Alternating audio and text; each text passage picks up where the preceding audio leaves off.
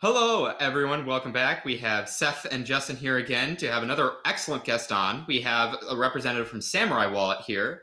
So it's always great to have people who are working on projects related to privacy in the ecosystem. It'll be great to have their thoughts going back and forth. And we've been told that you really like a conversational type setting. So I would just like to kick us off and give you a chance to introduce yourself. How would you like to be referred to? And of course, there's tons, I think, to learn about. Well, yeah, thank you guys for having me. I'm usually referred to in these sorts of settings as a samurai, or my kind of unofficial nim within our internal group is wallet guy. That's what it started out as. But samurai is fine. That's how most people refer to me. And I guess I've never really done a non-Bitcoin interview or podcast, so maybe your community isn't aware of Samourai Wallet at all. So Samourai Wallet is a privacy-focused Bitcoin wallet. Essentially, we started in 2015, a little bit after the kind of fall of Dark Wallet, when that kind of didn't take off. We wanted to pick up where that left off, and we felt that the space was kind of turning in a direction we didn't like. We felt like there was too much of a focus on acquiring mass adoption without the building blocks of protocol level privacy. Now, we immediately recognized that getting protocol level privacy in Bitcoin was going to be a real uphill struggle. Yeah. And instead of just kind of sitting around doing nothing, we said, well, let's go for app level privacy. If that's what we can do, let's do it. And that's kind of how we started. That was the genesis of Samourai. It's just me and my co-founder TWD, and we built it out of pocket and to where it's at today, which we just passed 100,000 downloads. I found out yesterday, so that's awesome. Yeah, it's pretty exciting. Yeah, I saw the announcement you gave on Twitter. Really cool stuff. Do you know how many of those are active users? I mean, because not that you would be collecting the data, of course, but I know that Google Play would be. Yeah, exactly. So we obviously have no trackers or analytics in the app itself, but we do have distribution through Google Play, and we do have an idea of Google Play numbers, which I haven't looked at them yet since I saw the 100K. But last time I looked, it was around 50. I want to say 50 to 60 active. And 60,000 active. And the way that Google records that number is they've opened the app at least once in 2 weeks. So I think that's a really good number. But really, it's kind of difficult because we have distribution, obviously, from a direct download APK off of our GitLab. And we have, of course, people who build from source.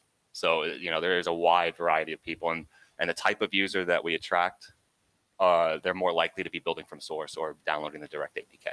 Yeah, understandable. We had this is well off topic, but we had the Monero website was compromised at one point, and I was just astonished at how quickly someone actually hashed the files that they had downloaded and how quickly people noticed that it was malicious. Like just the overlap of people that actually do that with the Monero community. I'm sure in your case, the people that are likely to not download something on Google Play are quite significant compared to most other communities, just because people actually care. Definitely. And even the people who don't know how to verify the hash, they come into our Telegram and ask, because they see the signature file on the website and they go, what do I do with this? And we walk them through it, and even I think there's somewhere on the website now that actually tells them what to do and how to do it, because they want to learn, and they're already interested in privacy because that's why they've stumbled into Samourai. So we should, give them a helping hand to achieve that. Of course. So you talked a little bit about what got you interested in the crypto. Well, like a little bit about your background in getting into the cryptocurrency space. I guess why is focusing on privacy super important to you? I know you saw that Bitcoin was out there, and you thought protocol privacy is probably not likely to really come on quickly or at any point, and it'll be different than what we all perhaps want. But what made you actually take the leap to focus on building out this application?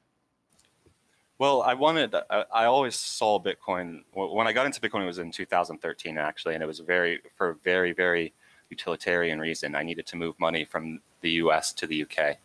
And at the time, it was an expensive thing to do. There wasn't like TransferWise and stuff like that, which make it relatively cheap nowadays. And Bitcoin offered that. I was able to acquire it. I think I used like a grocery store. I was able to buy some voucher or something and reclaim it. I didn't have to give any information over. It was pretty straightforward, and I was able to do it. So that worked for me, and I was like, okay, this is cool. And what it to me came down to was this is a digital form of cash, like not like cash as in the form of if you're familiar with some Bitcoin history, like Roger Ver would refer to Bcash as cash in the form is like cold hard greenbacks, like fungible dollars in your under the table dollars, as I sometimes call them. That's what I saw Bitcoin as, and privacy is an essential part of that. If you don't have the freedom to transact and the freedom, then you don't have any freedom. That's one of our fundamental rights. I believe in. Well, I shouldn't say fundamental rights because I don't actually believe in that per se. I like to say that privacy is a human fight because the only rights you have are the ones you're willing to fight for. But getting back to what I was saying, yeah, privacy when it comes down to actually using the token, or ideally on the protocol level, but as I already said, that's not really something that I see happening. At least something in the app level, like I said, there wasn't anything really out there, so we wanted to build it for us primarily. That's why we built Samourai Wallet. Sounds like you conned a few other people into using the wallet too along the way. Some would say that, yeah. Some would say, right? So I guess in an ideal world, if you were able to snap your fingers and implement or make consensus changes to actually add on-chain privacy features to Bitcoin, what would that look like in your opinion? What would you actually like to see there? Well, really it's a tough question because I mean, I'll be honest with you, I'm not smart enough to come up with the trade-offs and the distinctions and all that stuff. I've heard other people's arguments, of course. So, I think it's a shielded transaction amounts, confidential transactions would be something that is essential. With the provision that the trade-offs are manageable, right? Where there's some form of auditability, and I think that's really a basic minimum, to be honest with you. Everything that we do at Samourai comes down to the fact that we have a public ledger with the amounts that are easily viewed and the input outputs that can be easily determined without some form of action by the user, like using the tools that we provide. So one of the tools we provide is a kind of a head nod to confidential transaction type, because the output amount is masked. You don't know what the true amount sent was. Only the sender and the recipient know. It's not bulletproof. It's definitely not a confidential transaction, but it's a distortion. Right, it breaks the assumptions that an observer has when they're looking at these types of transactions. They don't know what the amount sent was, for example. So I think that confidential transactions would be one. And again, it's not going to happen. Like I mean, I'm pretty confident in saying it's not going to happen. We saw just trying to raise the block size limit, which I wasn't necessarily for. I was for SegWit, but just doing that, the disruption that caused, the break in the community that caused. I mean, there was a split, there was a fork, and then there's been forks of forks, and it's all come like from that genesis, and that was basically a non-issue. Imagine trying to get a protocol change like confidential transaction. It's a non-starter, and the longer time goes on, the more difficult and the more impossible it becomes, in my view. Yeah, that's one of those where like if you could get confidential transactions, which I think like Justin, you usually refer to them as confidential amounts because it's a little clear. The whole CT term is a little confusing to people, but if you could get that in Bitcoin, that would open up a whole host of new ways that you could provide privacy to users, because you have that one massive glaring heuristic that you can just throw out the window, or at least make harder to track And that would be like, I mean, obviously in the Monero community, that is a bare minimum. That's a building block of how we do privacy, and it's just kind of like an accepted thing in this community. So it is definitely interesting interacting with people in Bitcoin, especially with all of the like the 21 million coins is the max. Like auditability is kind of sacred in Bitcoin, so it's interesting to try to see the two different ethos battling. And I agree. Like I'm one of those people that do agree that the 21 million is an important attribute of Bitcoin, and I agree that I would like to be able to audit that there is no more than 21 million Bitcoins created. I want those are objectives of mine as well. I think we need to try to determine exactly what the trade-offs are of CT and how auditable we can make that, and whether that's something that will be developed in time or discovered in time. I don't know, but it's really, honestly, guys, it's a moot point. It's not going to happen. Yeah. Even if you even if you had a magical way to make it, I'll just use the too vague term, auditable, right? Yeah. Then exactly. I don't think people care anyway, which is really sad because it's frustrating because I see you spending so much work building out an application that has privacy features, and you can hide the graph a bit, right? But like at the end of the day, if you have the amounts that are even denominated or like it's such an enormous heuristic. I just don't know what you can really do given that is available. It's like trying to hide, but like when you're already like carrying a GPS tracker in a way, like sure, maybe try and hide under it's just kind of absurd to me, I guess. Well, I was thinking about this because I knew this was going to be brought up, and I was thinking about it really like, well, okay, actually, let me rewind. You said that people won't care, even if they could solve the auditability and this and that. Not only would the majority not care, I think they would be actively opposed to it. I think the prospect of private money is too risky for the entrenched parties at this point. And the entrenched parties are kind of twofold. We already know about the institutions who have started coming into Bitcoin. Well, they've been coming in since like 2014, right? This isn't new. We've been warning about this for a long time. In fact, Samourai was set up as a response to the institutional money coming in droves. It's been going on for a while. So that's one camp of entrenchment that do not want to see privacy on the protocol. The other camp are the number go up guys, where privacy actually, in their view, threatens their investment and threatens their number go up. So they don't want it either. So you have these kind of two classes, and that's why I made the tweet that was heard around the world apparently about why I respect the Monero community and why it's closer to our heart than the Bitcoin community has become. It's because that culture, as far as I can see, and I'm not active in the Monero community. I have most of my interaction is through Seth, and when we chat on Twitter, and a lot of our Samourai users are also Monero users, so I get to hear how they use both chains and both tokens.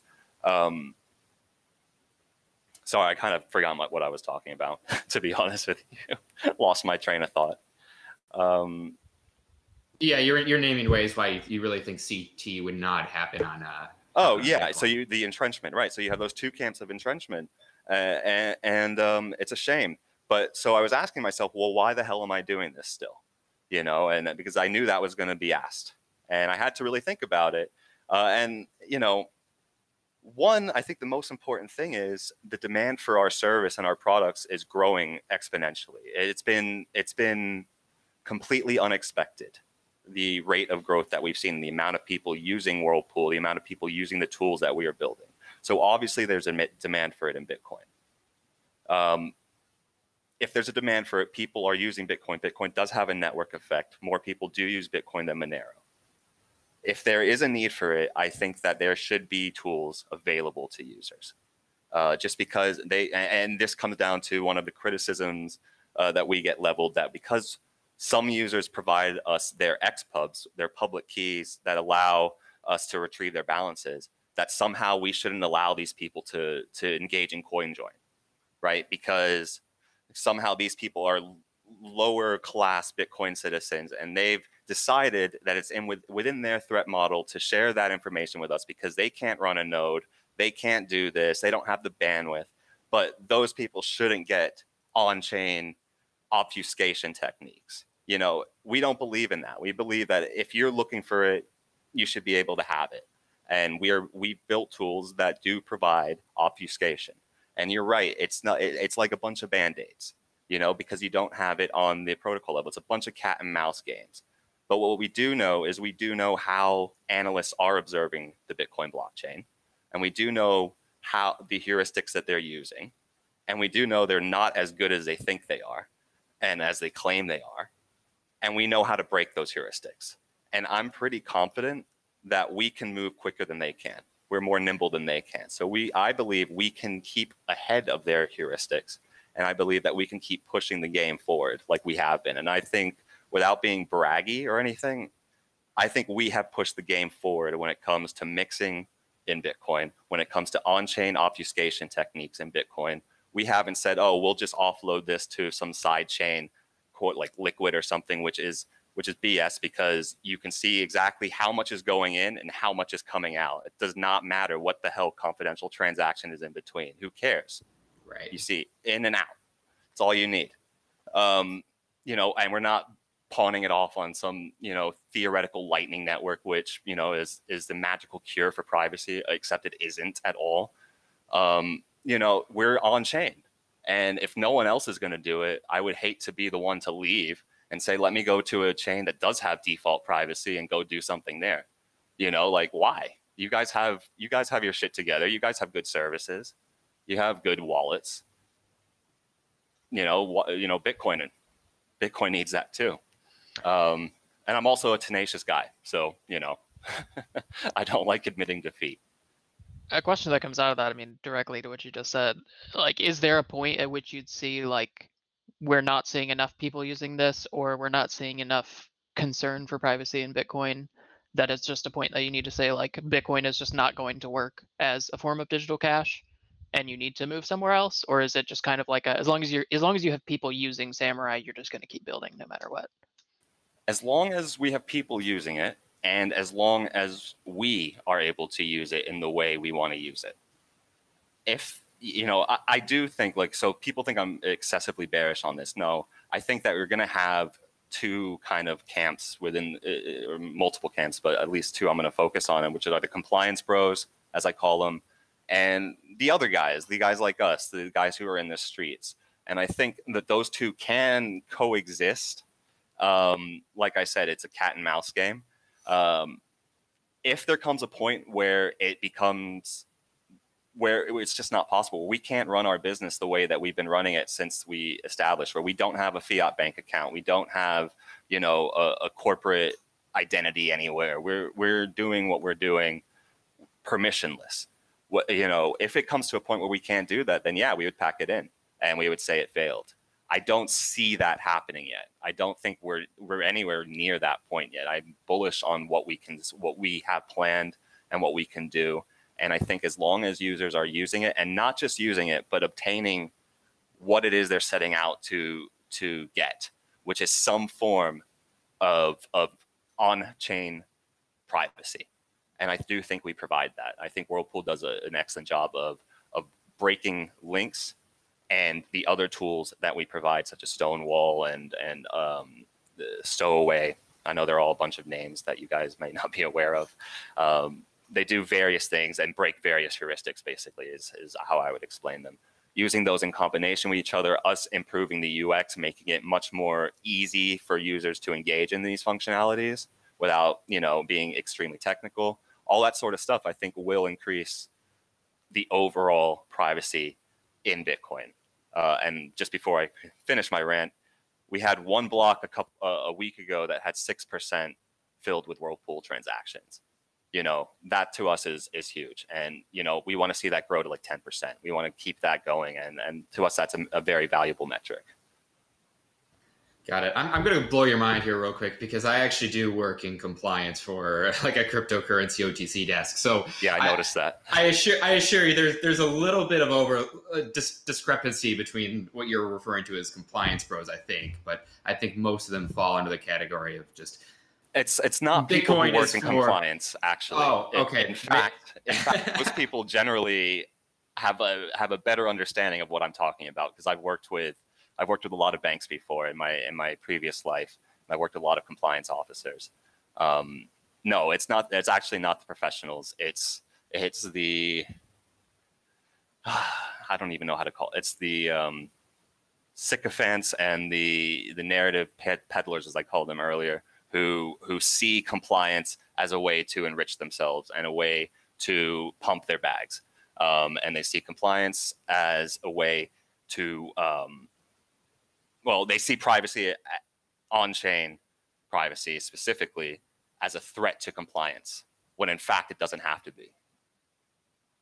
Yeah, I think Monero is really the only one that poses that on-chain problem to most people, and so it's easy when it just dismisses. It's like it's just this one thing we can try ignore, and hopefully they can't. But of course, I'd love to see more people advocating for that specifically. But I guess going back to what you mentioned earlier, though, about the heuristics with regard to hiding things on chain, like I have used a lot of these surveillance software before. I believe either you have a direct the same entity or very close affiliation with OXT, which I know does their own sort of analysis on chain too. So are you worried that people will just mark any touching of Samourai Wallet, like, funds went in, even if they can't trace where they go afterwards, if ultimately, no one bothers to look at it unless it's a specific, really high profile case where someone does something egregious, let's say, does it matter if you can't trace it, if exchanges largely just be like, well, it went in, so we just don't want to touch it, or Sure. We're just going to mark it as high risk? Yeah, this is what's called what we call the proximity versus footprint. And as it stands right now, we have not seen any evidence of footprint related closure. So this is a coin join, this is a Samourai, this is a whatever transaction. No, we haven't seen that yet. What we have seen are exchanges shutting down accounts that have coin joined because of proximity to OFAC blacklisted addresses or some other thing. And all of those, none of those have come through Whirlpool, because the proximity issue with Whirlpool is resolved. There is no proximity. The UTXOs that you have at the end of a Whirlpool cycle have no proximity to the ones that went in. There is no, the composition of those transactions, the way that we've engineered the system ensures that. The issue came from Wasabi transactions because of the way they engineered their system. The issue was a two-prong issue: a fixed fee address. So they had the coordinator takes some sort of fee from the user as a Sybil protection mechanism, and as well as a way to pay the coordinator for its services. They had a fixed address that did not change, a static address. So any user or peer that coin joined paid into that address, and that address was a part of every single mixed transaction. So by proximity, every single UTXO that came out of a mixed transaction was one hop away from a potentially flagged transaction or a potentially flagged address. The second is the fact that unmixed change in Wasabi continues along within the mix. That's why we call it a peeling chain. And that unmixed change, as part of the mix, presents a zero hop proximity to the funds. So it's every exchange closure that we've seen that have come from coin joins have come from Wasabi, and it's been because of a proximity issue, is our hypothesis, because we actively test different exchanges by sending Whirlpool UTXOs directly from post-mix to the exchange. No hopping, no ricochet, which is our tool for adding additional hops of history between origin and destination. None of that. Just a direct send out of the mix to an exchange. We've done Coinbase, we've done Kraken, we've done them all. There's no issue. So our hypothesis is as it stands now, it's definitely a proximity issue to, and that's only a concern if the mixing client is, well, quite frankly, subpar. So I want to dive a little bit into this, and this is partially because I'm not especially familiar with the exact way that the mixing process works. So if I was using Samourai Wallet and I was sending my funds in, I still need to mix with interactive participants, right? Other people who have opted in to mix, correct? That's right. So my fear is if I am going to be mixing with, let's just use the example, North Korea. Someone from North Korea is sending their funds there. Of course, there's a bunch of sanctions concerns. So in what way would Samourai make it such that if that initial address was known to be related to a sanctioned entity or country or whatever was identified, how would I not end up with funds that are tainted with these coins if I mixed with this user? Yeah, sure. So there's two protections that we built in into Whirlpool. One of which we call a TX0, and the TX0 is kind of our setup transaction. This is where you pay the coordinator fee outside of a mix. This is where the initial UTXO, so let's say it's like a 1 BTC UTXO, gets split into like amounts, whether that be 0.5, 0.05, or 0.01 BTC. From there, that transaction is our setup transaction, TX0. From there, those new UTXOs are called premix UTXOs. They haven't been mixed yet, but they are prepared to be mixed. In order to mix, there has to be 5 participants in a Whirlpool transaction. The number is completely arbitrary. It can be anything we want, and the entropy and the linkability scales with it. So it doesn't matter how many. The second part of the design is that remixing is an essential aspect of Whirlpool, and remixing means you take your initial UTXO that has been mixed at least one time and you re-register it and say, please mix this again, and please mix this again. So in order for a Whirlpool mix to trigger, there has to be a certain number of pre-mix and a certain number of post-mix or remixing UTXOs. The design of that in particular creates a situation where any UTXO can claim origin to the Genesis mix. Okay, so you're basically making an on-chain connection between the final output and all of the inputs that have participated. Exactly. Okay. Of the entire anonymity set, backward-looking anonymity set. So when we track anonymity set, we have a concept of forward-looking and backward-looking. This would be the backward-looking anonymity set, which is, well, gosh, it's a really complicated thing. I wrote an article on it, and I published it on Medium, and I would have to pull it up to kind of talk about it again. We can go into it if you want, though. The main reason I'm going into it is actually not in relation to the privacy protections it provides. I think that conversation is almost used too much in the space because people are like, oh, this anonymity set number, or oh, whatever. I agree completely with that. I actually think it's more useful in terms of the fungibility discussion, because what I want to make sure is that I don't want to recommend that people use Samourai if they can't send money to an exchange because it'll be flagged, right? I don't want to tell my friends that they need to sit through and do a bunch of paperwork because their funds were connected on-chain to a bunch of activities that would probably get their deposit flagged. That's ultimately a headache I wouldn't recommend for them, right?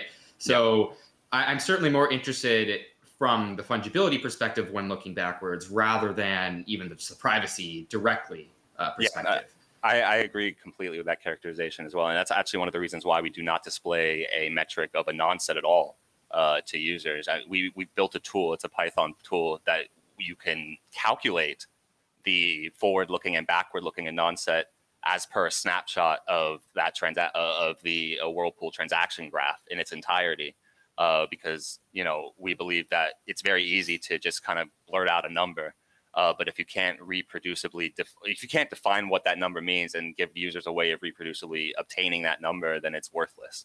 So I'm with you 100% on that. And I agree that, and we've identified it as a risk that, of course, that an exchange attitude can change, and they could actually say, you know what, no, this is too risky. All coin joins need to be flagged. I think that we need to take advantage of the fact that they're not doing that now. And we need to show that, no, it's not risky for them. There is nothing tainted about a coin join transaction. And in fact, there are arguments to be made that coin joins should be utilized by exchanges themselves as part of their internal controls to obfuscate, certain aspects of their business, if that makes sense for their business. Some exchanges want to provide full transparency. Other exchanges provide or operate like a normal business that don't open up their balance sheet to the world. So and that there's no actual compliance problem with it, because you can provide the information that you need as an exchange to be compliant while still making use of these tools. So in order to take advantage of that, I think I brought it up a little bit earlier, of a 6% of whatever block it was being Whirlpool transactions. We need to up that, and we need to increase that, and we need to normalize the fact that coin join transactions are happening. They're coming into exchanges. They're just normal people. They're not doing anything shady. The exchanges want to make money. The exchanges want customers. The exchanges do not want to turn people away. If the system gives them a reason to turn people away, they have to turn them away. It's a proximity thing. If you're one hop away from some banned address, we got to turn you away. If our system says everything's clear, there is nothing to worry about. We have checked our boxes on compliance. We have made our reasonable effort. We contracted with Chainalysis. They said it's okay. Then I see, I don't see exchanges going after CoinJoin users. I don't think it makes sense. Yeah, and that's one of those unique things that Bitcoin brings, because it has such a big network effect, is if you can make it financially disincentivized for exchanges and other people to start banning all CoinJoin transactions or something like that, you can have a pretty powerful tool to push for positive privacy regulation, or at least just a lack of negative privacy regulation, because exchanges don't want to lose. I mean, if 50% of Bitcoin going in and out of exchanges is coin joined, they're probably not going to want to lose 50% of their revenue or 50% of their Bitcoin related revenue, because it's such a large amount. So yeah, precisely. And also, look, we built tools. One of the first tools we built, it was the first premium functionality in the wallet. It bootstrapped, kind of, getting our first servers and getting everything kind of off the ground, was Ricochet. And Ricochet is a very simple tool, or at least it was when we initialized it, a very simple tool that all it does is, we had word on the inside that Chainalysis was looking 5 hops back. And what they were doing was saying, okay, if it's 5 hops back and it's all right, then, nothing, no red flags, then you're good. And they weren't checking more than that. And this, again, remember, the time was about 2015 or 16, I want to say. Yeah, things were simpler back then. Things were simpler back then. The tools were different. Absolutely right. And concepts were different. So we said, okay, well, let's just create a tool that will add 5 additional hops of history from a 0 point.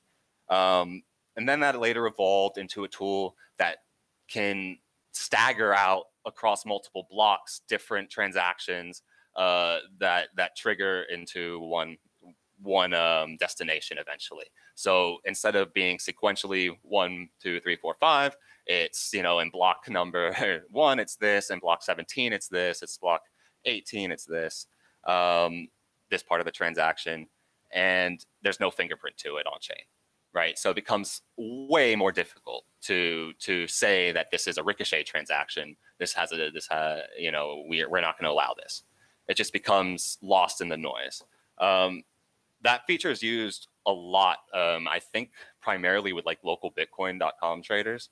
I don't know why I don't use that service anymore, but they use it a lot when sending there. So maybe they have kind of a strict policy on something. I'm not sure. If that became a problem, those types of tools, again, I think we would be able to move quicker than the Chainalysis analysts. in terms of coming up with heuristics and deploying them across their, their client base. They have stronger tools than we have because they share data. Exchanges who sign up to Chainalysis share data with each other. Generally, as part of the Chainalysis agreements that they sign, they're just not allowed to talk about it due to NDA. So they have, a lot of asymmetry, information asymmetry that we aren't privy to. We can only look at on-chain stuff, and we can only kind of determine what's going on chain. The second point to what you said, Seth, is, once you're in the exchange for the most part, and it's only going to get like even more so as time goes on, you're clocked. They got you. They know who you are. They got your KYC information. You're not hiding from anyone. And now with like the new rules coming in from FATF, the travel rule and stuff, wherever you're sending, they're going to be sharing that information. The other exchange is going to know. So I don't think they care about coin joins coming in, to be honest with you, as long as they can check their tick box to say, the source of these funds is not risky. As long as they can make that check mark, I think, there's no real risk of them banning coin join transactions. Yeah, and I think that's one of the things, I can't remember who said it. Someone else brought it up before, and I'm definitely plagiarizing it. But they were talking about how the whole idea of companies like Chainalysis existing only exists because of the transparency in Bitcoin, and because there's this gap where, hey, we can look at the provenance of funds, and we can do this tracing to easily show you, like, is this a bad person or is this a good person? Obviously, absolutely, in quotes, yeah. But doing that kind of work. So tools like Samourai go a long way to making that less useful, and hopefully enough people will use it to just break that heuristic entirely. So they can't just say coin join bad, but they have to say, maybe we can trace some of these, or maybe we can do very targeted tracing due to law enforcement requests. Yeah, or like good old-fashioned police work, do a goddamn investigation, for God's sake. It's not like a blanket thing that every single person needs to be subjected to, but that's just the way things are. And that's how it is in Bitcoin. It is open, and it's not it's not just a Bitcoin problem. It's a cultural problem at a wider level. KYC is what was it 25 years old really in the 25 30 years old in the way that we have it now, in terms of how subversive and creeping it is. It's not it's not something that goes back in time through our history. This is a new concept, and it's been completely accepted and completely digested, and it will only get stronger. More rules and more information will be taken, and that's just the reality of things in the world. It's not a Bitcoin problem, but Bitcoin enables it because it is a public ledger, and where you have an opportunity to make money, you will have people going to make money, and you have a captured market. Right? If you by law are required to tick these check boxes, you need a company who will, allow you to do that. And that company has a protected business. They have a guaranteed revenue stream. Of course they're going to do it. Yeah, and yet there's a chance, and that's why I'm so excited about this space, because of the chance that we can build tools using technology to actually break free of that system. And even, like, to me, I'm not as paranoid about KYC. I would always say to avoid it where possible. Like, I would always advise that. But if we build good enough tools so that when we go out of the exchange and we pull away from that, their tracing stops, I don't have nearly as much of a problem with this kind of KYC AML regulations for those entities, as long as we have the tools to make it very easy for everyone to gain anonymity once they move off of that system. If we don't have that, like if everyone just uses Bitcoin in the by default way with wallets that provide no privacy, then it's terrifying, and it's really a surveillance capitalism dream. Yeah, it's an absolute hellscape. Yes, no, I agree. There's really nothing I can add to that other than you're absolutely right. That's why I got into this. As a way to defeat the system. I mean, I disagree a bit on the impact of KYC. That's a record that can never really be removed. I know it's just like 7 years or whatever they're supposed to keep it, but let's be honest, that record exists forever. And I think that, look, we've seen just 2020 alone, right? What's gone on in terms of Corona and how governments have responded and how they've been able to respond, whether you agree or disagree with the response. just the fact that they've been able to shut down businesses, they've been able to shut down the world economy essentially with the stroke of a pen by fiat. I think anyone thinking that some sort of black swan event which turns a government hostile towards Bitcoin or any crypto, if there's a KYC record, that's a huge threat to you. You become a targeted person. You had this. Where did it go? And the Bitcoiners have it's sunk in a boat or some sort of bullshit like that. That's not going to work. We have that too. It's a running joke. Right. Well, exactly. It's a joke. It's kind of a meme, but you should not believe that. You cannot rely on that at all. Any lawyer will tell you that. You better, if you're going to rely on that, let's see your insurance claims. Let's see the proof of the boat purchase or rental. You better be able to back that claim up, buddy. Otherwise, that's perjury, and you just made yourself really, a really big problem. So to me, KYC is a huge threat. I really try to get people to avoid it. A lot of the people, you're absolutely right. They come into the space. It's almost unavoidable at this point, to be honest with you. You have to work pretty hard to get non-KYC coins. You either have to earn it, mine it, or kind of figure out BISC or something like that. It's a difficult kind of thing to do. A lot of the people in our community, I've noticed, and I was just talking about this today in our Telegram group. Once they realize the implications of KYC and what it really means for them, they prefer to sell back their coins to the same source that they acquired them and break that record in that way to say, hey, I did acquire them from at this time from this source, and now I'm selling them at this time to this source. And they'll take the tax implication as a cost of learning, and they may or may not acquire their cryptocurrency in other means now that they are more familiar with ways of achieving that. So I think that's a success. If we can get our community, at least some of our community, the more hardcore guys, to understand that and do that, I think that is a successful thing.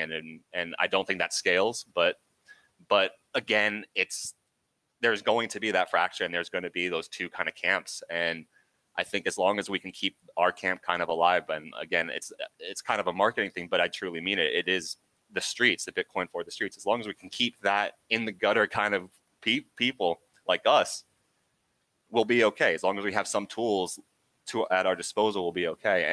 And I'm not one of these people that will never use any other coin. That's not what I'm about. I see Monero as a tool in the tool belt, and I know a lot of our guys use Monero in conjunction with Whirlpool for various reasons. So it's a tool, man, and it's a tool to get you to an objective.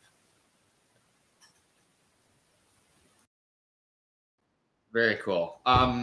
Do you think that I guess we can talk about fees a little bit. So I guess, to what extent are you worried that fees will make coin join techniques really difficult for users and be a roadblock for Samourai and other privacy features adoption with Bitcoin?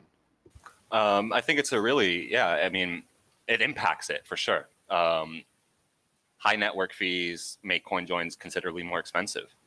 Doesn't enrich the coordinator, doesn't enrich us. It basically enriches the miners.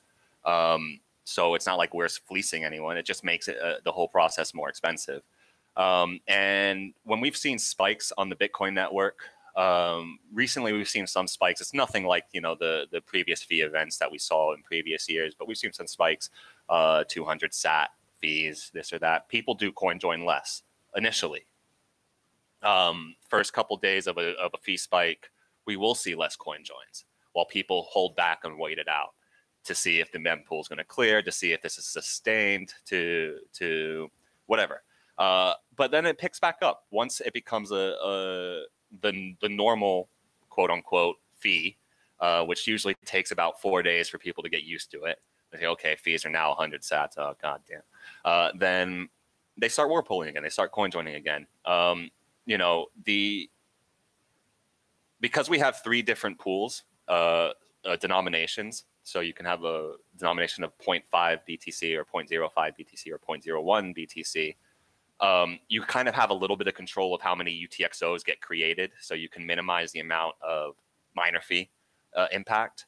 So for example, you wouldn't mix one Bitcoin in the 0.001 pool because that would create an enormous amount of UTXOs that would need to be mixed. You would maybe do it in the 0.5 pool or the 0.5 pool, which would 0.5 pool would create like, 2 UTXOs that need to be mixed, which is a manageable fee rate. I think it is a threat, but I do think that there may be ways to mitigate against it. I know Seth did some tests on this. Like if I have a specific output, suppose it's a 0.05 adequately sized UTXO, what would be the approximate time and cost that it would I should expect to have for not an insane level of privacy, but let's just call it a reasonable level of privacy that's provided in Samourai. You take the whatever default option and how expensive. So what was the size of your UTXO? I'm sorry. It was a 0.5 UTXO? Yeah, I'm just finding whatever exact amount that would fit your denomination. I think mine was a 0.25, for example. I think that's roughly what I put in my or something test that I detailed out. Yeah, exactly. Which was great, by the way. Thank you for that. Yeah. So for a 0.25 BTC UTXO, I probably would choose the 0.5 pool or the 0.1 pool. It's really, depending on what the fees were. If it was a low fee day, I would choose the 0.1 pool maybe. We've charged a flat fee. So you basically are paying based on which pool you choose. If you're choosing the 0.5 pool, the fee is 0.025. If you're choosing the 0.5 pool, 0.05 pool, the fee is 0.0025. I think I got that right. And if you're doing the 0.01 pool, it's 0.0005. So it's 5% of the denomination of the pool. It's not 5% of what you're putting in. It's a flat fee. So it's a very economical fee to the coordinator. It could get expensive if you have a huge amount of UTXOs to mix in terms of miners fees. But in terms of the coordinator, it's a very, very fair structure. And there's 2 reasons why we did this, and it's important to understand because it goes back to something I said earlier, which is the importance of remixing. What we wanted to do was encourage users to stick around and keep mixing their UTXOs, engage in new cycles. And we did not believe by making them pay for each cycle that they would do it. So remixing is free. Once you pay that one fee of 5% of the denomination of the pool you choose, then you're in and you can continuously mix. So in your example, you choose the 0.5 pool, you pay 0.0025 and 0.0025. And the first mix is generally really quick. You just need to wait for a confirmation. If blocks are flowing, you'll get that confirmation within like 10 minutes generally. And as soon as that gets confirmed, you pretty much will be selected immediately for a mix. You'll essentially trigger a mix. And that will go through all of those premix UTXOs. So I explained the TX0 concept earlier. So those premix UTXOs will all be selected. They'll all be mixed pretty much immediately. As soon as that's done through the queue, they'll be re-registered as, available to be considered as liquidity. Say, hey, if there's a new premix coming in, I'm available to be a part of this mix for free. Those are randomized. We can't tell you exactly how long that's going to take. What we can say is keep the client running.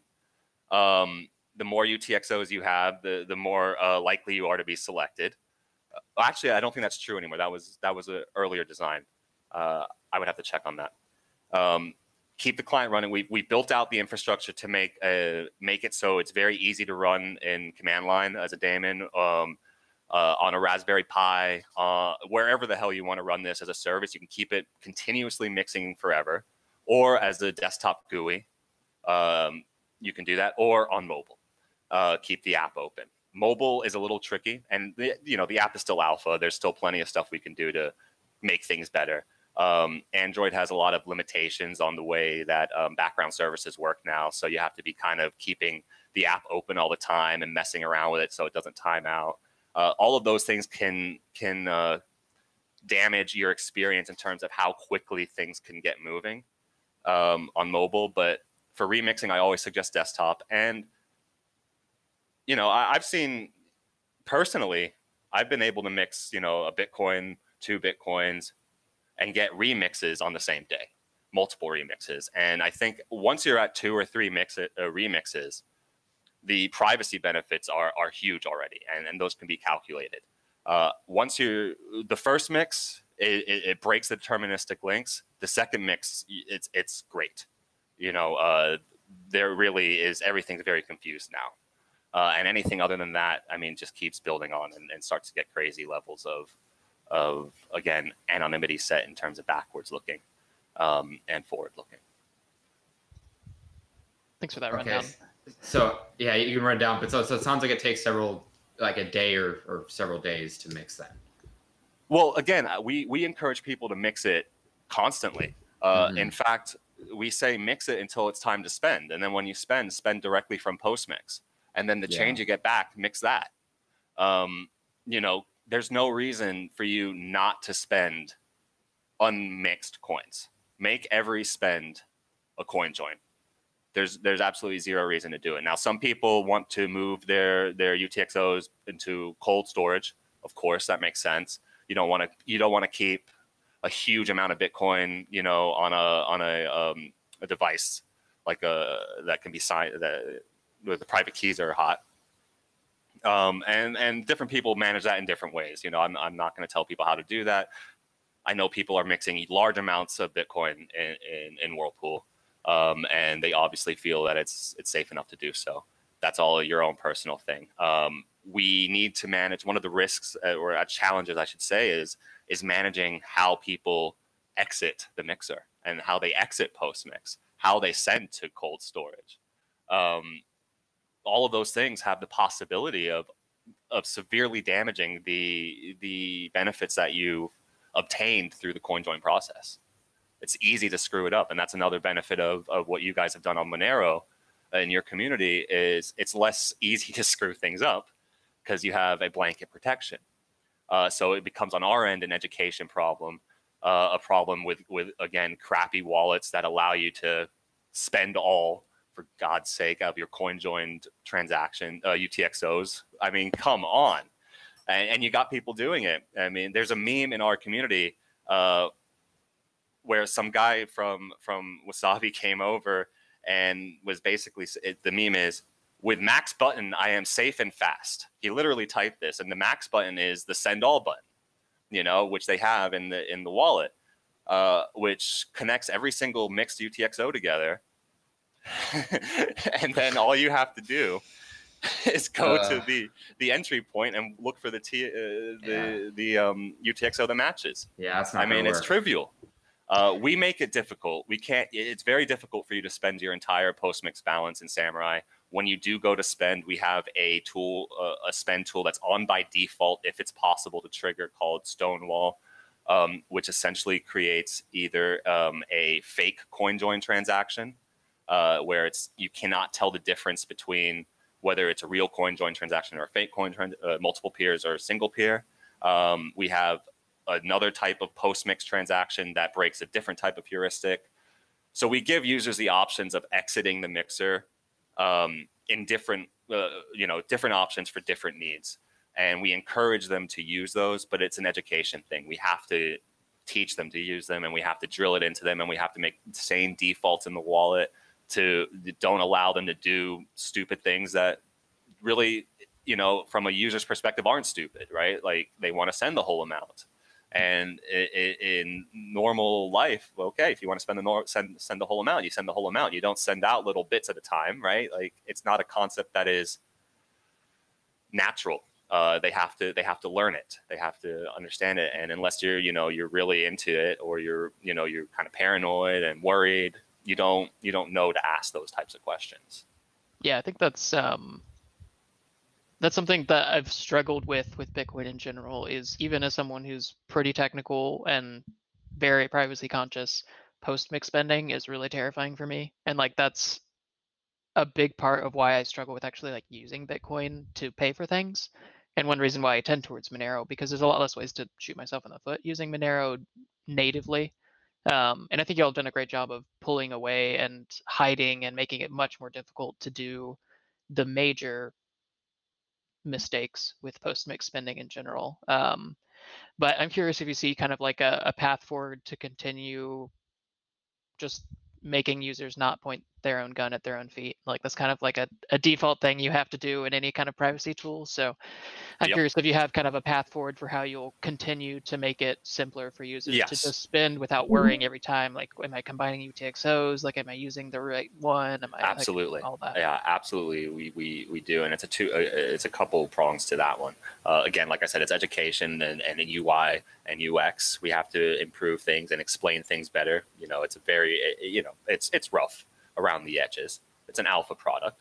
But the second most important thing is we're working on an updated coin selection algorithm, which basically takes all the stuff that we've done to this point, which has been iterative and building on each other, to the point where we're at now, where we have Whirlpool, the CoinJoin, and all the other stuff, and they're still their own little fiefdoms. You still have.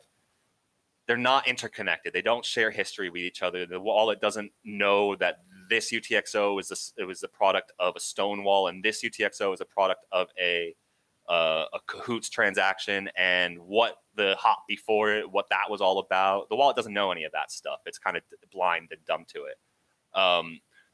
One of the things we're working on is this coin selection algorithm, or it's more broad than that, but we call that Solomon, which does have memory and does have history, and it has a concept of what you've been doing with this particular UTXO, where it's been, and doesn't rely on the user to create labels, and doesn't require the user to create tags and anything like that. It automatically is able to do that for them, and automatically able to say, no, we're not going to use this UTXO in this transaction because of reason X, Y, Z. That is in active development, and I think it's going to be a huge push in that direction of sane defaults and giving users an insight into kind of how the actual UTXO model works and what the implications of it are. If we can pull it off in a visual way where it's just very easy to grasp, it will help them visualize this thing without them actually needing to do anything specific to obtain that level. So we're very excited about that. And then we have other aspects of the wallet. Like, for example, we have an account.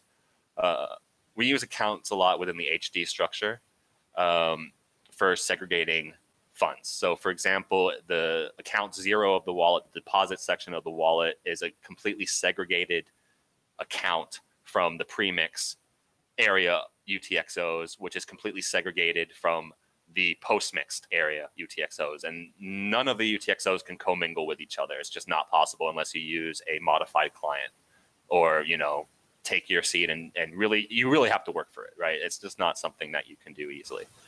Well, we've introduced another one called Bad Bank, and Bad Bank is where the UTXOs, for example, the change of a TX0 into Whirlpool, the toxic change that we call it. This is connected without question to the premix activity. It's not part of the post-mix activity. It's not part of the premix. It's in the account 0 section right now. We're moving that out into the Bad Bank section. And these UTXOs can be really interesting because we can do a lot of things with them to break assumptions. Because you have an assumption of this is owned by a certain party. For example, if they come from a KYC source and they've gone into Whirlpool, we could prioritize selection of those particular UTXOs in Bad Bank for what we call a stowaway transaction, which is two participants, you and me, swap UTXOs to create a transaction that appears to be a quote unquote simple transaction. So as many inputs as required and 2 outputs, which would presumably be destination and change. And in fact, again, the amount is distorted. You don't know the true amount sent on the blockchain because through a communication between 2 peers, you have actually swapped UTXOs in a matter that isn't apparent on chain. And that's similar to PayJoin? Is it the same thing, just a different name? PayJoin. Yeah, okay. It predates PayJoin. PayJoin came a little bit after it, but it's the same concept, same exact concept. In fact, I don't know if PayJoin is able to obfuscate the amounts or not that are sent. I don't know if they implemented that part of it. I don't remember, but it's exactly, it's essentially a PayJoin. Thank you for saying that. It's a way easier explanation. But using the toxic, quote unquote, toxic change as inputs to these types of transactions are really kind of, it's nebulous, because you cannot, well, it really breaks a heuristic there, because you really think one thing as an analyst, right? You have a assertion that this UTXO is owned by person A. And they went into a coin join, and they went back out. Here's a change, and then suddenly this change is used in what appears to be a very simple transaction, which should indicate that it's the same user, but it's not at all. It's a completely different user, and what that creates is this weird. If you look at it in the transaction graph, it creates this weird bubble. This weird giant yarn ball of the Samourai cluster. And when you look at that, because or the Samourai and PayJoin use, which I guess other wallets have started to implement these things, but I call it the Samourai cluster because we were the only one for so long. This yarn ball where you just don't know. You can't as an analyst go into that yarn ball and be sure of anything. Your assumptions are broken, and that's a possible risk again on the checkmark compliance side. But I don't think so. It hasn't manifested that way yet. And again, it's a network effect thing. The larger that yarn ball becomes, the more that you do actually have to contend with it. Yeah, for sure. And I'm thankful that y'all are pushing more and more to do things automatically for the user, because education is definitely important. But the vast majority of people, at least that I know, even if there's clear and well thought out education, if there's an easy way to do the wrong thing, or if it's easier or cheaper to do the wrong thing, they'll just do the wrong thing. Yeah, that's what we've noticed. yeah, that's a big part where I think it will be valuable in Samourai Wallet, and I mean that's a big reason why Monero has chosen to make those things consensus level changes rather than just soft fork or opt-in features, because we know users are going to shoot themselves in the foot if they can, so we want to take away as much of that possibility as possible. Yeah, in the past, you used to be able to send Monero transactions effectively without a rigged signature. I mean, technically it was a rigged signature, but there were no decoys in the transaction. And even though the default was configured a certain way that users should do that, and we even removed functionality from the main wallets for you to be able to do that, but it was not a consensus change, people still did it pretty consistently. So it's good to see doing everything. If you're worrying about education, it's too late. That's right. I mean, it doesn't scale at all. I think it's a good thing to educate, because there are going to be people that will want to learn and will want to know, and in fact won't actually want to use the product unless they understand what's going on. But there are a very small subset of people. So it doesn't scale at all. You have to do same defaults, and you have to make it almost impossible for the user to shoot themselves in the foot with whatever methods you can. And again, we're not protocol developers, we're app developers, so we can only focus on the application layer and the application level, and I don't know, sacrifice a lamb and pray to the gods that something changes. But again, I don't see that happening. You're gonna be doing a lot of sacrificing every year. Yeah. Seth, did you have anything else on the transaction structure topics, or do you want to move on to okay? So I think one thing that we want to know in the Monero community, what do you think Monero does well? What do you think Monero can do better? What advice do you have for the Monero community based off what you see on the this other world over here in the Bitcoin community? Sometimes it seems separate. Oh, it feels very separate, actually, from what I can see. So my biggest view into Monero is through the darknet markets. I view the darknet markets as a bellwether. and the acceptance of Monero has been on the rise for some time. And not only the acceptance, but the encouragement. And in some cases, I'm not sure if the markets are still around, but in some cases, the requirement to use Monero. The gains made in the darknet market should scare the shit out of Bitcoiners, because whether they are a part of that world or not, whether they agree with that type of thing or not, that is what Bitcoin is meant to satisfy, that type of uncensorable commerce. Whether it be legal or illegal, it doesn't matter. It's permissionless. And it's up to compliance guys like yourself, professionals, to counter that within your professional lives and within the exchanges. But if it can't be done on Bitcoin and it's being taken by another coin, then Bitcoiners should be aware of that. And they should really, really ask themselves, well, why? And why isn't Lightning Network, being deployed on darknet markets? Why aren't darknet markets asking for liquid BTC? Why, really, these are hard questions. That now. Oh, right. These are, you guys know, but a lot of these people believe that Lightning Network is a private solution. And it's not, so, and I don't even have to get into the technicals of it. The results speak for themselves. There is no one asking for that in those communities. So we keep an eye on the dark markets. We keep an eye on Dread and those areas in particular. See what the sentiment is. See what people are talking about and how they're using these coins. My advice is culture really, really matters, and it's easy to be led astray, and it's easy to kind of be taken by price movements and the promises of just do this a little bit and the trade-off is worth it because more people get to have it, and mass adoption, and beware of mass adoption. I will be clear on that. Do not seek mass adoption. My co-founder said it to me, I believe, and his quote was, mass adoption is the poison pill. As soon as you get to that point, you've kind of lost the battle. And you guys are a little bit different because you have, again, that privacy on the protocol layer, which does provide a little bit of protection there, but culture matters. Things can change, developments can change, code can change quickly. Beware of cults of personality, beware of regulatory capture. Don't let the wolf into the hen house.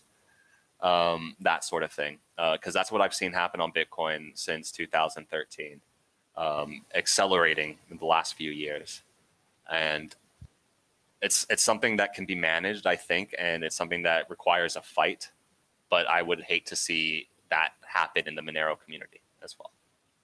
Yeah, a couple quick comments on that. I think using darknet markets as a research angle is really valuable because, especially for any kind of technological tool for privacy, you're always going to see it adopted first by people at the fringe and people who feel the need for privacy most clearly. I think everyone needs it, but a lot of people don't realize it.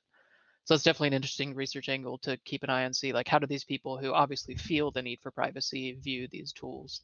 And if you see Bitcoin losing adoption there, yeah, I think you're seeing that the people who feel the need for privacy feel that privacy isn't the right, or that Bitcoin is not the right tool for those things, which is definitely an interesting angle. And I think whatever you think about darknet markets or illegal use of funds, like whatever you think of that, it's a good research angle to just keep on top of and to keep an eye out for to see how that goes. I think it is interesting to watch what y'all put out about that, and just a couple other sources I followed. Yeah, we're not condoning or anything like that. We're just watching. We're looking and we're seeing what the chatter on the streets is, basically. Yeah, exactly. And on the second point, just on mass adoption, that's one that I don't. I don't know. Like, I definitely am hoping for mass adoption, and that's one of the reasons why I'm so excited for a layer one protocol that implements all of these things by default, like Monero. And that's one angle where I think that mass adoption can be good and doesn't necessarily take away from the things that we're building. I think if it happens quickly, it can be very dangerous, and I think that may be part of what's happened to Bitcoin is it gained adoption as a speculative asset very quickly instead of actually as digital cash or something that builds a circular economy. So I'm definitely hopeful that that doesn't happen with Monero. And I think we've tried to go to pretty good lengths to keep like price talk out of most channels and keep them in their own place. If you're a trader, you can talk about things in their places for that, but Go in your that's little not corner. the reason we're here. Yeah, exactly. Go in your little corner. Yeah, but I and definitely that's what I mean by culture, yeah. and you want to hold on to that, and my point is, as you grow, especially exponentially, that becomes difficult to contain. I mean, I've been a part of subcultures and internet communities since I was like 12, 13 years old when I got my first computer. You know, a little younger than that, and the same story. Anyone who's been a part of an IRC channel knows the story. You know, the IRC channel is great. Then flooding, all these new people come in, and IRC channel becomes a shithole. And then you have to create a new IRC channel and then recreate the whole process over again. Or if any guys remember LiveJournal, that was a whole subculture of people back in like 07, I believe, 06, and communities thrived and crumbled over the course of their lifetimes, and it all comes down to an influx of people that don't share the common culture of the founders or the original group, and it can be managed. Of course, you're absolutely right, and time and amount and the amount of people over time makes a difference, right? If you have an immediate influx of people, and like you said, they're all there to make some money, where this thing is on a tear and we're just gonna 10, 20, 30x ourselves, whatever, you're gonna have a big culture problem.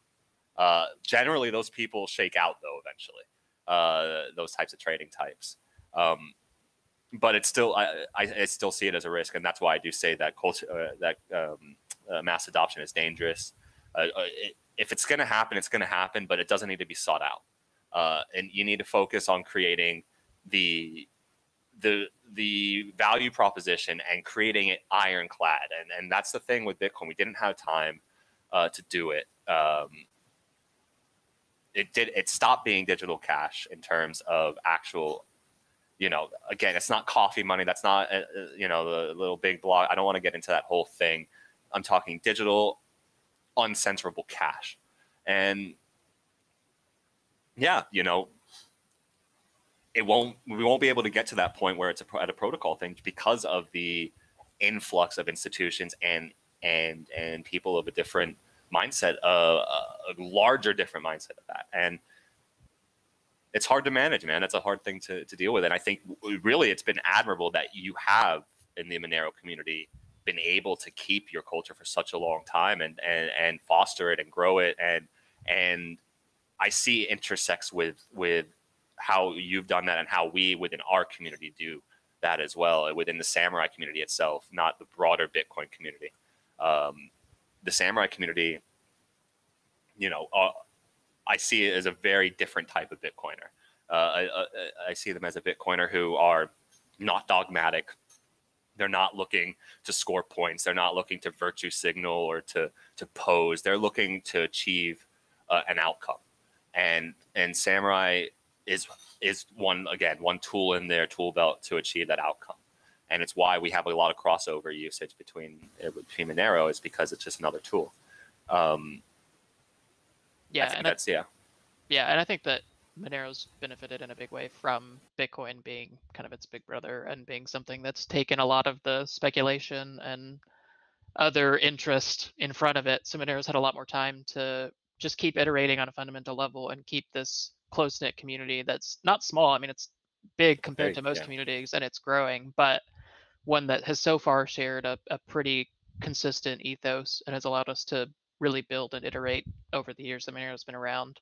And a lot of the influx of people who are just looking for number go up or things like that have stayed in Bitcoin specifically, and other ones too. But that's helped Monero have more time to iterate without that sudden rush of speculative adoption or other types of adoption, which has definitely been a good thing for Monero, and something I'm thankful for Bitcoin taking. And I'm hopeful that Bitcoin can still push through that, though, to become what it could be. Because I think as a technological tool, it has so much potential.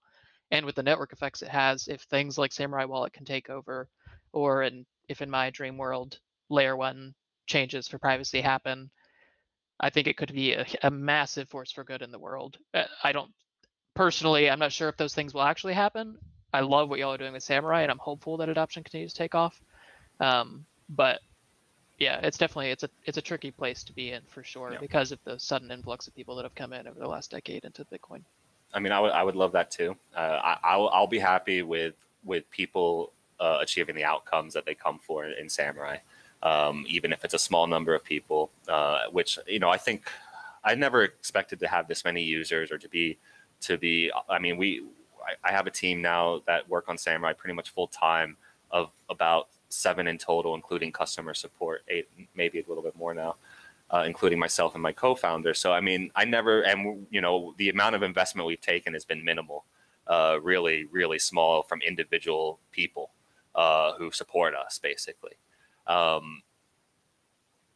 never imagined that this would turn into such a well-used and popular product. I never imagined that there was this much demand for it. I kind of thought that it was more niche. So if that continues, then I feel really good about what we're doing, and I think that overall it's a net benefit to these people who are using our products, and as long as they're getting what they know, that what we're telling them, and we're not misleading anyone. We are so transparent about what you are achieving when you use our tools. You know, we try to make it as clear as day, and it's hard. Sometimes it's hard to explain to people. But we go through this all the time on Telegram. Seth, I think you're in some of the Telegram rooms, or you were at some point. You probably saw it. You know, it's a constant influx of people, constant stream of really kind of the same types of questions, and correcting misconceptions about what people think they're getting versus what they are getting. And I think as long as we're honest and upfront, and people understand what they're getting, and we can improve and keep getting better, and new tools and new outcomes that are even more powerful than previous ones, I think it's a great thing, and I'm very happy to be working on this, and been able to work on this for a little over 5 years now. For sure, that's something I really appreciate about y'all too, and it was something that jumped out at me in the last Medium article. I guess it's by OXT, not directly by y'all, but talking about just engineering practice and how important it is to communicate effectively information about the limitations. And I think that's something that Monero's prided itself on too, that we're very transparent. Exactly. Like we go through the trouble to explain, like, this is not a perfect tool. Like, there are gaps. There is nuance, all of those things. And y'all doing the same thing is one of the reasons why I've really gained a lot of respect. That alone is probably the best identifier of whether a community is mature or not, is if they are able to put out easy resources about why their system sucks, right? Yeah, you have to know the limitations, right? You have to. Absolutely. I really appreciate that. You know, that whole, honestly, that whole ordeal, that whole saga was just so disappointing. I assume you read the original disclosures that we put out. We felt, you know, we tried to do things privately at first. They didn't want to do that, so we made it public.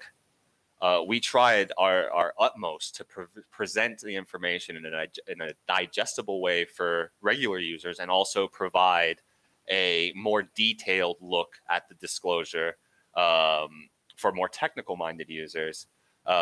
We presented all the flaws in our attack, how our attack could be mitigated, sources of randomness that we don't know, all of this. But really, in my head, I was like, I mean, it's a coin join coordinator. Coin selection is deterministic. Obviously, that's a fuck up. Let's get it fixed. And everyone, you know, no one's going to argue this point, right? Like, you don't want deterministic pretty much anything in a coin join, you know, let alone coin selection.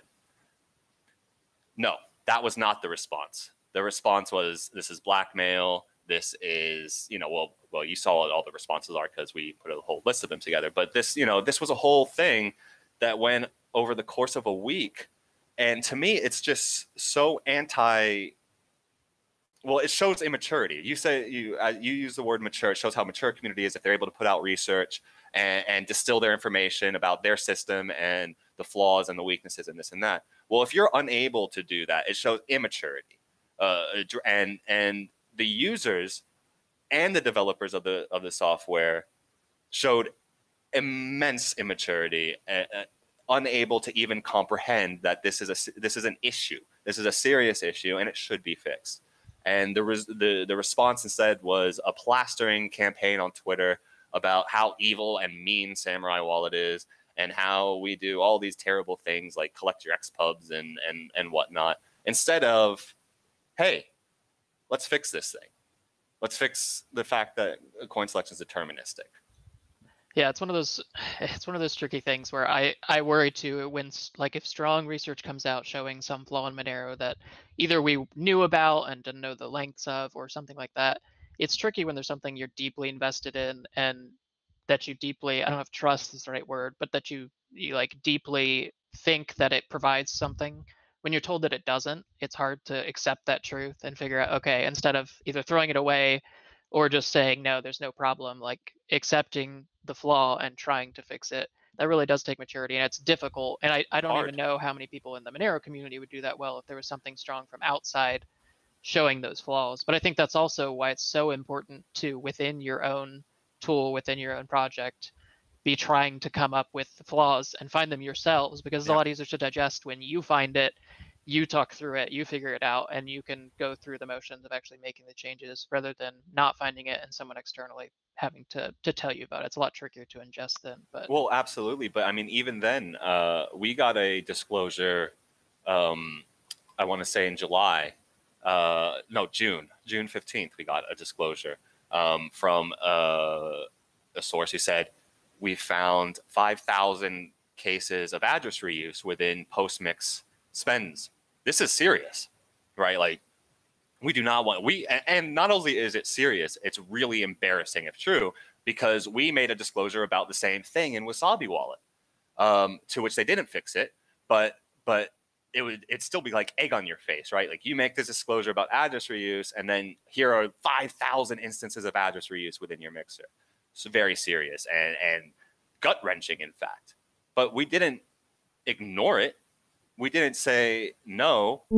We launched a month-long detailed analysis of every single post-mix transaction that has ever been made and broke down all the different levels of address reuse and what types of address reuse. Was it user initiated? Was it a fault of the system? And at the end of this, we had a list of, I believe, about 200 instances of address reuse. So we had an initial sample of 5,000, and okay, after everything and our analysis is actually, it's like 200. Okay, well, 200 is way too much still. So we need to obviously solve for that, which we've done. We've implemented fixes for it. We came out to the community, said, we fucked this up here. There's some sort of network issue, and in order to fix that, we've implemented something on the node side that will just reject address reuse in its entirety. So here was the issue. Here was the original disclosure. Here were the results of our investigation of the original disclosure, and here's what we've done as a result of it. That's how you respond to this sort of things. Even though it was a massive discrepancy in the severity of the reported disclosure versus what was actually discovered, that doesn't matter. Something was discovered, and you fix it. For sure. Yeah, I think it's important to. I think you know that our culture tries to be like that too, or we try to do the same thing. Where if someone mentioned, like, every day they're like, "Oh, we broke 90% of Monero transactions." We're like, "Well, were they all pre-ring CT, right? like what's going on here?" But of course, we still want to listen. Are there any final thoughts that you have, Samourai? I know it's been a little long, but also it's the first time we've really had one of these, so I think that's fine. Oh, time flew right by. I didn't even notice. I know, right? I was actually looking for the Monero paper that we used and researched heavily on this disclosure, in fact, and referenced, which was I believe it was 2014, was it? Where the lack of randomness on mixins contributed to some level, and it wasn't even that serious, right? But some level of de-anonymization, and the fact is there was still randomness in the selection of mixins. It just wasn't good enough. So we referenced this. We referenced this, and this is an old paper. We referenced this as to correlate to what this means for Wasabi, where there's zero randomness in coin selection, and the implications of that is enormous. And we were able to use that paper. And I mean, I don't know how the Monero community responded to it. I don't know anything about whatever drama or non-drama was created because of it. I just read the paper. But as far as I'm aware, that issue was patched or solved for, or some other means of solving for that issue. So that's what we expect with this type of thing, and it's kind of like this burying our head into the sand thing is just, it's really puts everyone at detriment, because we already have enough to contend with on Bitcoin. We don't need any of this other crap to deal with, right? Like, we need solid engineering. We need, when bugs are found, they're fixed. When users protection is put first and foremost, we have to deal with what cards we have in our world. And you guys have a different set of challenges. You have a different set of trade-offs that you make. You have different protections for users, and opens up different doors and different types of things that you guys can do. So yeah, I think that's it. Awesome. Well, of course, Seth and I would love to, we'd like to thank you for coming on. This is a lot of fun. Hopefully we will continue to have conversations going forward. Seth is our minion here in the Monero community, who we use to test out all the other privacy wallets, apparently. We don't even ask him to do these things. He just goes and does it. So, well, the report that Seth created on Whirlpool was very, very valuable for us, especially from the perspective of I mean, I consider you a Bitcoin user, Seth, because you use Bitcoin, but you're more active or involved in the Monero community, I think. So having that outside perspective is valuable, really valuable, and the UX concerns and the confusion around fees. I believe you had some confusion around fees, and you're not alone. This is something that we need to improve on and explain to people better.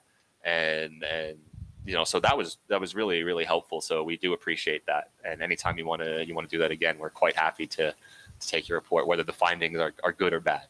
Yeah. No, it was a great learning experience for me. And it's one of those things where, like, I try to stay involved with things outside of Monero to see what, even if I think that, like, I don't want to use something long term, there's always things that I can learn about how UX works, about how certain privacy gotchas work, that can either I can bring back to Monero or just learn for myself so I can have a better understanding of the space as a whole. And that was really useful there. And I'm hopeful that other people would do the same with Monero's tools as well, to figure out where there's gaps that we're not seeing, because we're heads down in Monero all the time. So maybe we're missing things that a user who's not used to Monero would see coming into it. So definitely. Well, I'm happy to chat any other time, guys. If you want to do another interview, or some other different format of anything, I had a really nice time chatting with you. So yeah, awesome. Thanks for coming on. Yeah, thanks. We'll see you soon. All right. Take care. Bye. Bye.